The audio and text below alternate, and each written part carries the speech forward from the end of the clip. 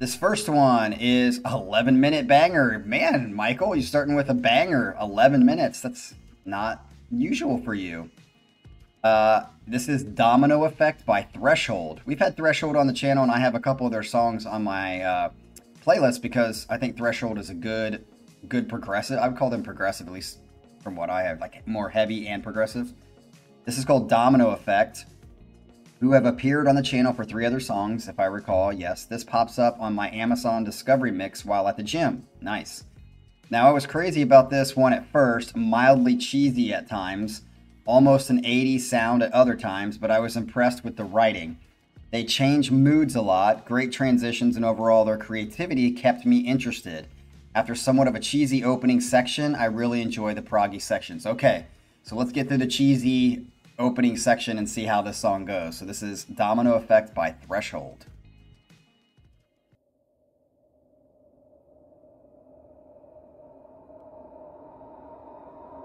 Ivanator calling out Jason.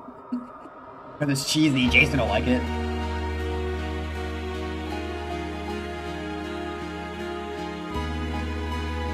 This definitely has like a Symphony X kind of opening. This is very Symphony X-ish, like the Odyssey kind of opening. Maybe even a little bit of Haken opening.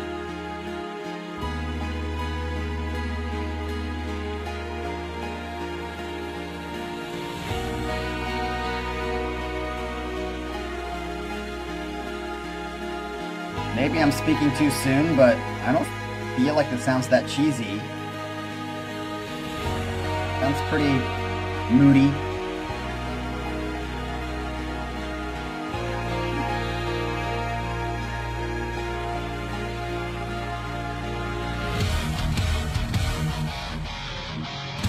Oh yeah, I guess the is a little cheesy, but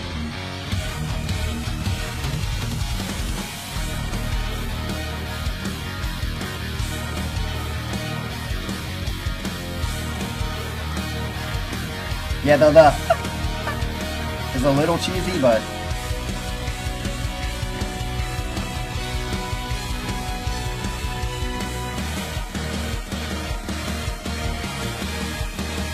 well, yeah, if it's Damian Wilson, he's gonna be a little cheesy. This isn't Damian Wilson. Is it?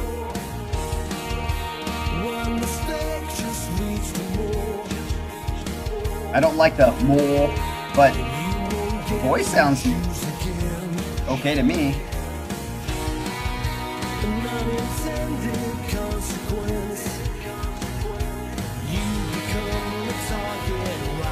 Turn it up a little bit.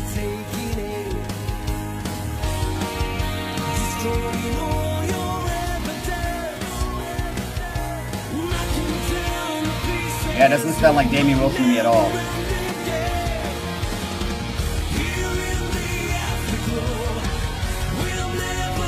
I can see this is kind of like the 80s chorus section, but I like it. I like the 80s, so who cares? Lynn Morgan. Oh, might be related to me. Yeah, I like his voice.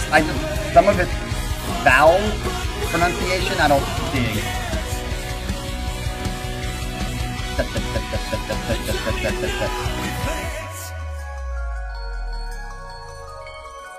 Is that you playing piano, Michael?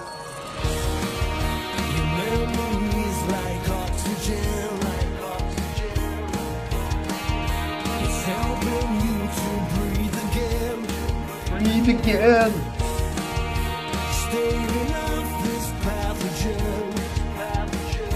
Michael, is it really Lola? That'd be funny if it was.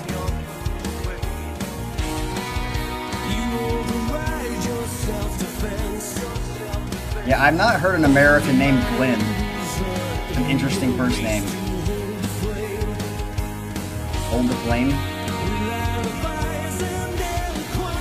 I'll be honest, so far I'm digging this song. I'm digging it.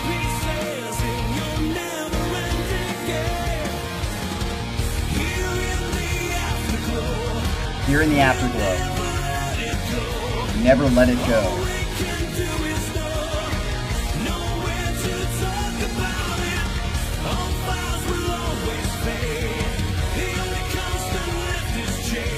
Colin, are you sure that that's British? And I'm not questioning it as like, I know. I'm asking. The only reason I ask is because I was told Morgan, my last name, is Welsh. And I don't know how much Welsh, but a lot Welsh is my background.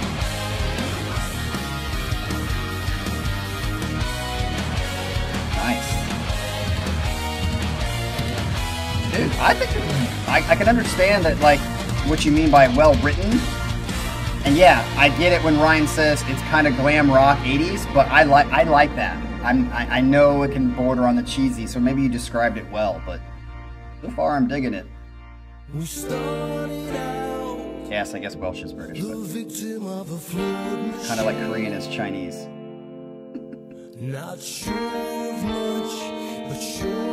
I'll probably get banned for saying that. It was a joke, people.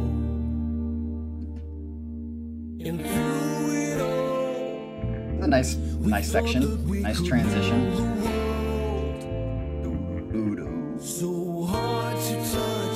Hey, my wife's Korean, so I can joke about it. Did things get better now? Did you find forever now? Yeah, I dig this part. Is it time to put us back in our box? Now I feel like we're into like a Yes / like Neil Morse kind of sound.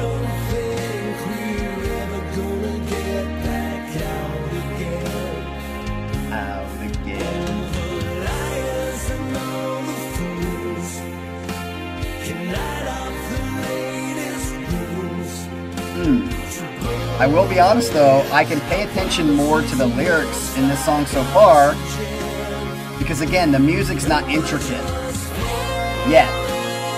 Very 80s rock, soulful-ish, which tend to put more focus and spotlight on the lyrics than they do on the music technicality of it.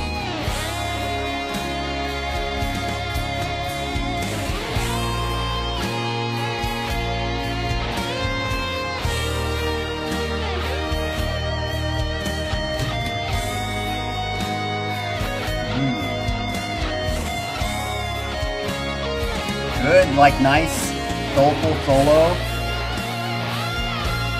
Oh. Man, Adrian, you're sure that you just don't like this at all? I think it's good. Dude, this solo is great. Nice. Kind of like a triad.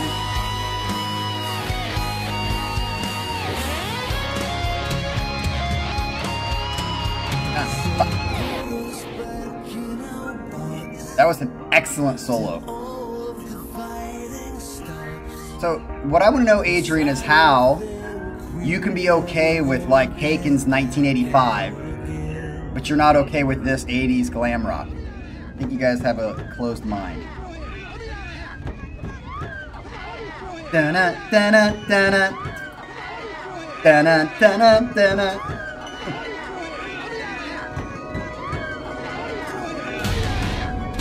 Okay.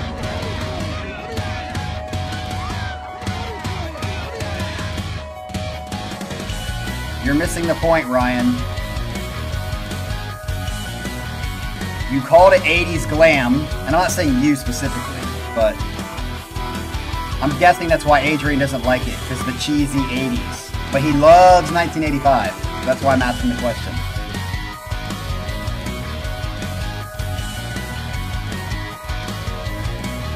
I like it.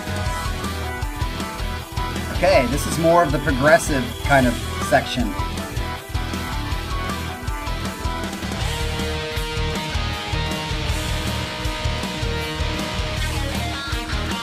Ooh. Woo!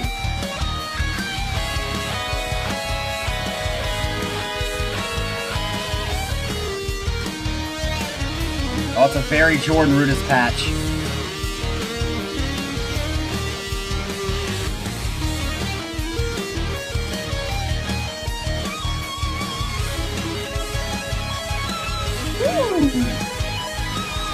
Ooh, I like that run.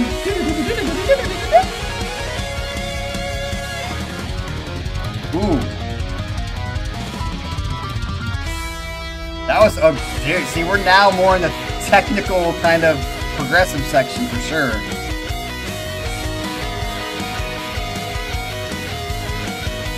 What about this part, Adrian? Because I feel like this part's pretty good. A little interesting. Not very, very technical, but definitely the most technical part of the song. And I like how they're branching out. I would be happy if they come back.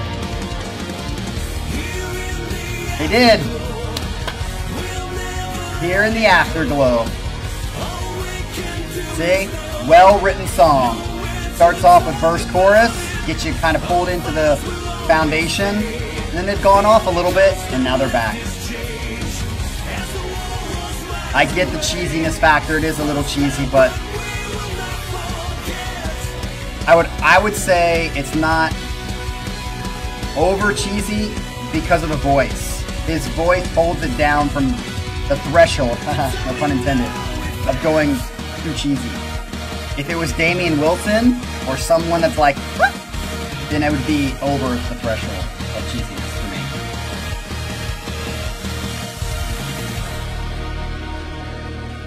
Is that the end?